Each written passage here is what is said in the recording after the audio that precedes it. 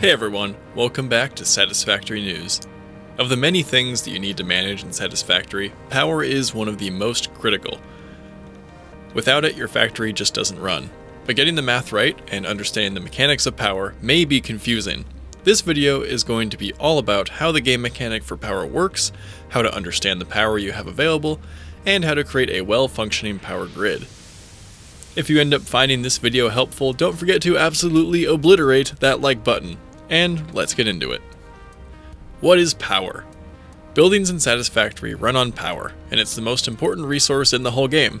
Power is generated by specific buildings and is transferred most commonly through power lines and power poles, but also through train stations and railways. Power is measured in MW, or megawatts, but since there are no other power units in the game, MW might as well stand for melon wiggles. Don't get hung up on the units, because they don't really matter, just focus on the numbers. Power is mostly a simple concept. Unlike items on a belt, power transmission happens instantly. There is no voltage or resistance like in real-world power systems, and you only need to worry about the amount of power you have available. Each production machine has a set amount of power that it needs per minute, which can fluctuate downward if it doesn't have all of the materials it needs. How power works.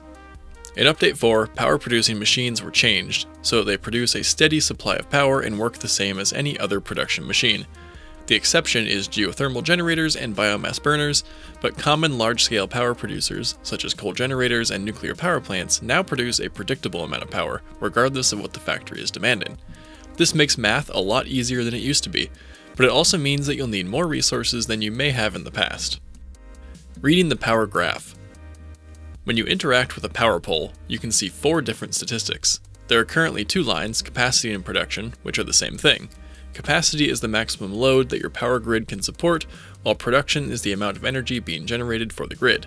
Since power is now steady for most generators, capacity and production will always be equal. Consumption is the energy currently being consumed by your factory. Maximum consumption is how much power your factory would draw if every machine connected to the grid was running at once at its set clock speed. The reason consumption might be lower than your maximum consumption is if you have idle machines. Unless your factory is perfectly optimized so that every machine is always running, these lines should be different. Power trips. If you have too much production happening, or if your power production gets interrupted, your entire power system will trip due to the factory demanding more power than can be provided. Machines don't compensate for a lower amount of power, they just always demand the amount of power they need to make the number of items you've told it to. You'll know a power trip when it happens, as the ominous sound effect can be heard no matter where you are in the world. A power trip is a scary thing, because unless you turn off all of your production machines, you might have a hard time booting the system back up. With the new power switches from Update 4, you can segment off specific factories and turn them off while starting up your power generators again. We'll talk more about that in the power switch later on in the video. If you do have a power trip, you can get it running again by interacting with a power pole, which is the E key by default, and pulling down the lever. Hostile creatures are scared away by active machines, so a power trip that lasts too long can cause them to respawn in an area where they've stopped spawning. Power grid. A power grid refers to your network of power. In most cases, every single one of your buildings will be connected to the same power grid. This will combine all of your power generating machines into the same maximum capacity, and it will combine all of your power consuming machines into a maximum power draw. If possible, try to connect all of your buildings with power lines and power poles. Connect far-off factories with railways which carry power between train stations. You can have one central power line coming out of your power generators and start splitting off of this line to power each of the sections of your factory. Overclocking.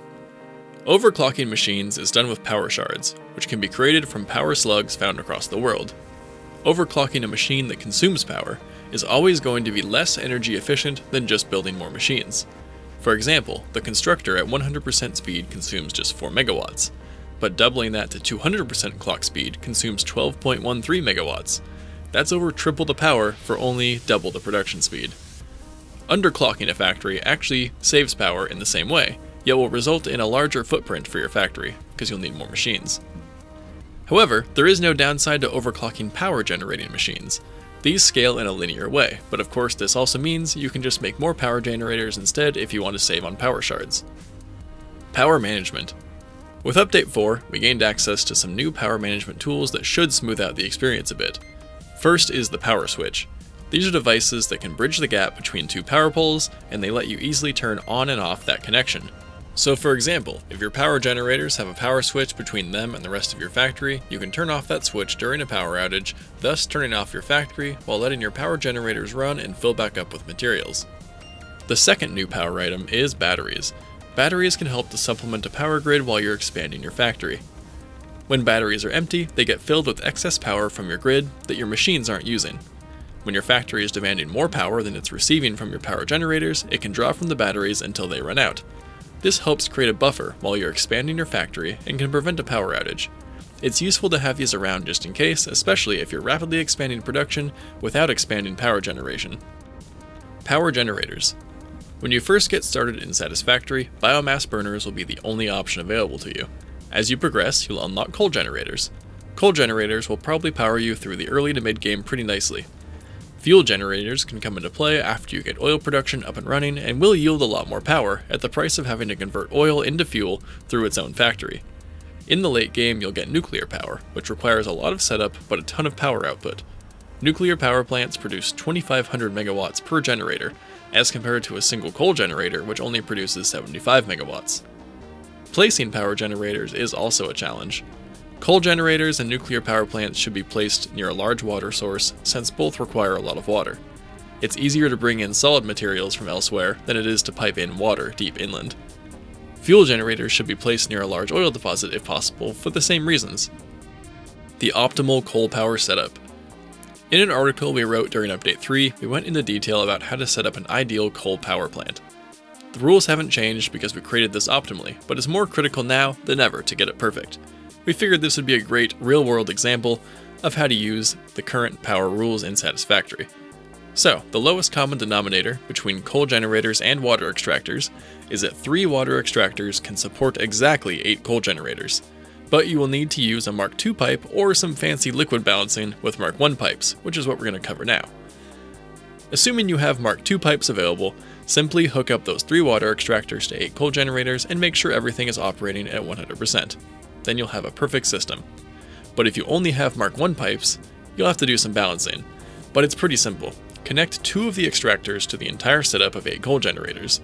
Then connect the 3rd extractor at the 4th coal generator. This works because the first 3 machines will be using a total of 135 water, leaving 105 for the rest of the system. This 105 will combine at the 4th machine with 120 from the other extractor, for a total of 225 water. The Mark I pipe never needs to transport more than 300 water at once, resulting in a perfectly balanced system. When it comes to coal, those 8 generators require 120 coal per minute. You can extract this from a pure node with a Mark I miner, or a normal node with a Mark II miner to get exact numbers, but of course you can also extract up to 720 coal from an overclocked node, which will support 6 of these coal generator setups. This means that one fully utilized node can support 48 coal generators, which will produce 3,600 megawatts of power. Since this is a guide about power, it's important to recognize that 3,600 megawatts isn't the whole story. It takes power to make power. It'll take 57.4 megawatts to mine 720 coal if you're using a Mark III miner on a pure node. The 60 water extractors required will consume 360 megawatts. This means that almost 420 megawatts of that 3,600 is devoted to powering the system, not including any pumps that you need to lift the water. So by the end of it, you'll be left with 3,180 megawatts. It's up to you whether you play the game this way or not. In general, you're going to always need more power, so you should build these systems as efficiently as possible and build as many as you're reasonably able to. Power in Satisfactory isn't really too challenging, especially now that your power generators produce as much power as they can at all times. No more questions about how efficiently your power is running, because you'll always know. Let us know in the comments if you have any more questions about power, and if you don't have any questions, brag about how much power you're generating in your game. Lastly, don't forget to like and subscribe if you haven't already, and we'll see you in the next Satisfactory News video.